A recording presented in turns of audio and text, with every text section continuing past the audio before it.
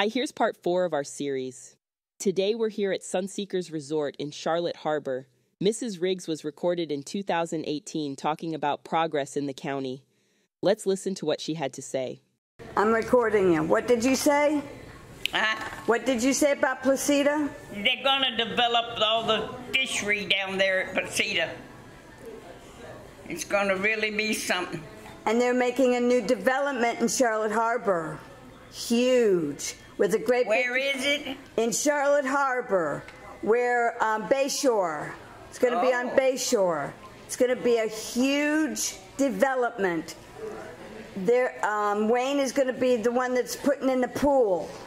The great big pool. His company's going to be putting in. You know where the. I need to get out and go see all that. You know where the little mini golf course was on Bayshore right there? Yeah. The mini golf course. They're going to take that down and put a brand new buildings in there. Condominiums, shops. Wow. A boardwalk. A beachfront, a pool. It's called Progress. You like progress? I love progress. Tell them here. Look at the camera and say. I love progress. And I wish somebody would come along and want to buy my land. Buy your house? I have a piece right out there joining the school. Oh. And they've never made an effort to buy it. It's been out there 30 years.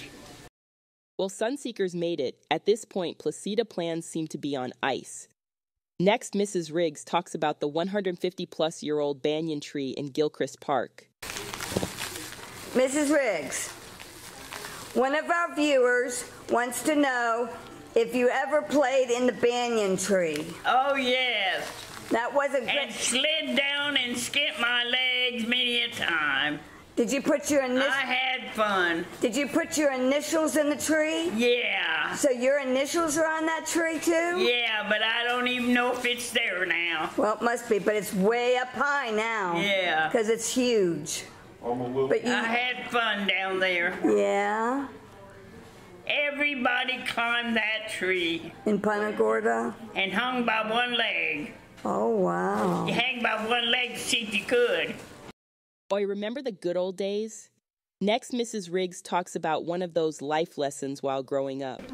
Okay, we're here with Mrs. Riggs tonight, and we're here with Wayne. And what are we going to talk about? We're going to talk about the day I went hunting with my dad. Okay. He told me the night before. Now, I'll tell you what I want you to do. I want you to get plenty of water, get something to put it in, and get something to eat. We'll be out there all day. And I'm not going to stop and start making sandwiches, so fix your lunch. Okay, we got out there. How old were you? I was about 10 or 11. Okay. But me and my sister were both lazy in preparing anything. So anyway, we didn't prepare nothing. So went out there and it got lunchtime. My dad had fixed himself something. He said, "Where's your lunch?" We didn't bring it.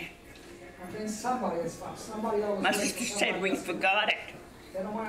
He said, that's not good. You're going to have to do without eating now.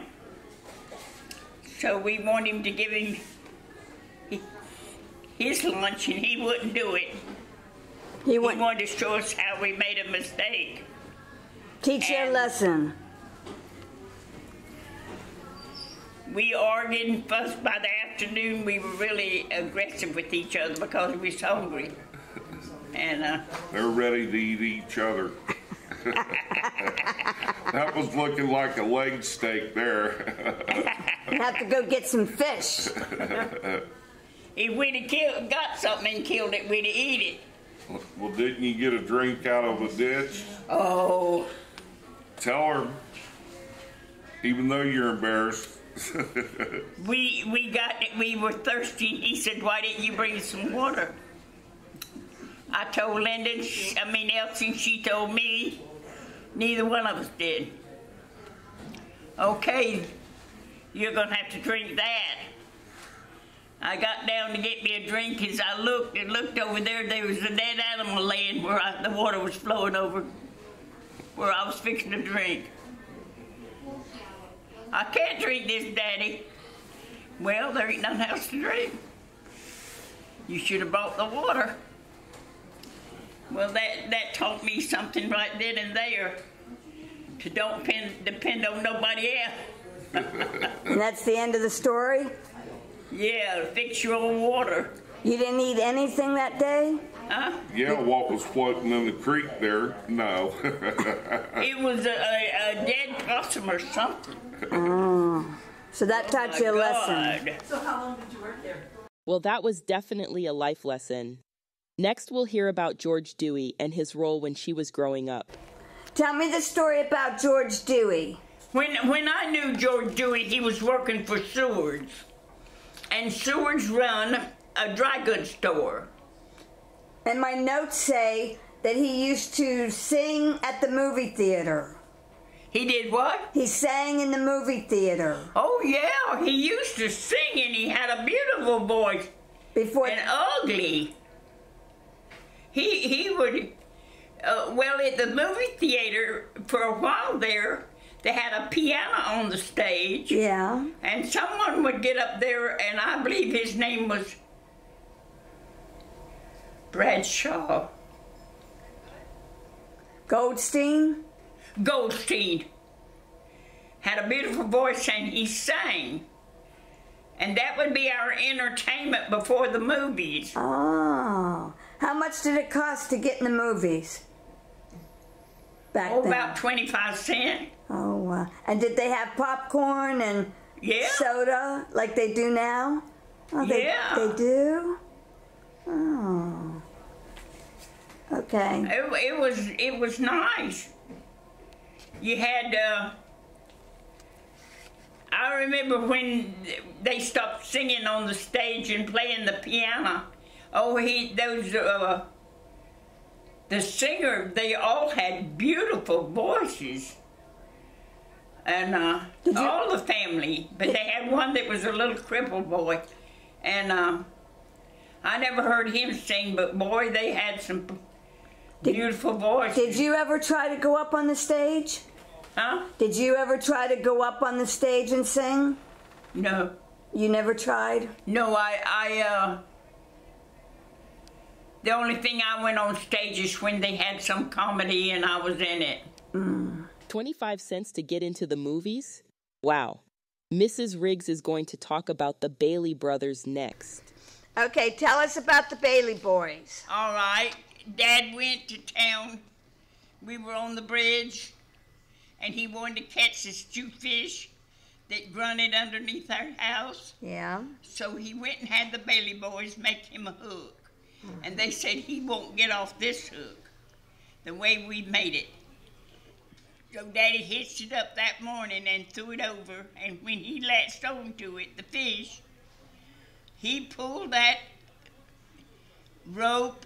It was a rope, and he pulled it until it made the whole house shake, and trying to get away from that hook.